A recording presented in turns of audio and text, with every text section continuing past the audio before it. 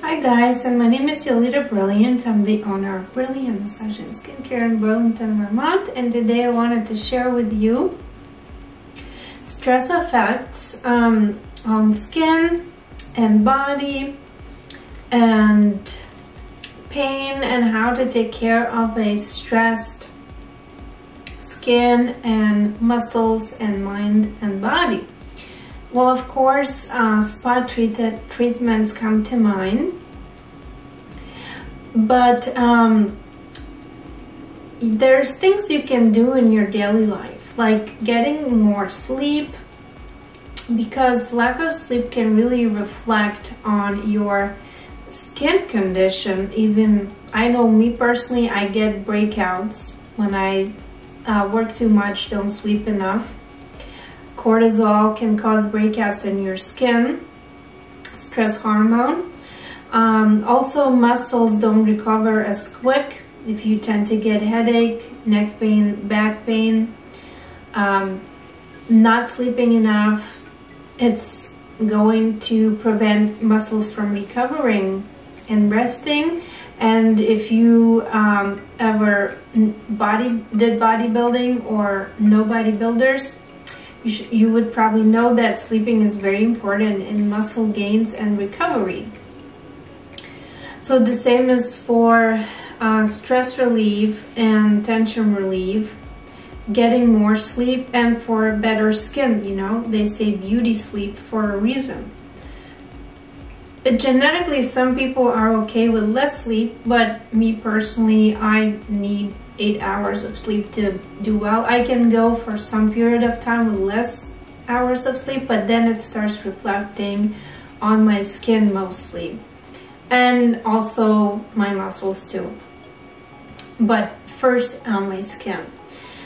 The other thing is doing activities that are stress reducing, like hobbies, meditation, stretching, yoga. Those things you can do at home when you can't come, let's say, get a massage that week, that, you know, if you're stressed out, it will help you reduce stress. And other thing is hydration and eating well and drinking good fluids. If you do have coffee, also make sure you do drink water or other things like lemon water if you are bored of drinking plain water. Seltzer is okay, and tea is really good. Herbal teas, there are calming herbal teas or energizing herbal teas, you know, spicy teas, black, green teas, you know, variety. Best is not sugary ones, because sugar is not good for stress either.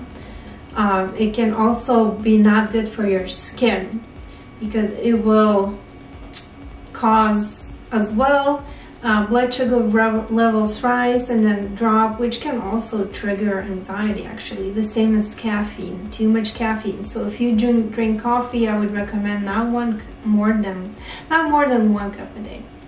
And of course, like I mentioned, it will depend on genetics, these things. So see what works best for your body. Experiment with different routines and ways to cope with stress and the daily life anxiety. Of course, probably I don't even have to tell you that alcohol, cigarette smoking, those are stressors that also reflect in our skin. It can make it wrinkly, age much faster, dehydrated. So if you can, do not do those activities, and eat healthy, a lot of vegetables and fruits, high water content, lean proteins, fish, nutrient-dense foods are going to be very beneficial for your skin and muscles and connective tissue and joints and ligaments and overall health.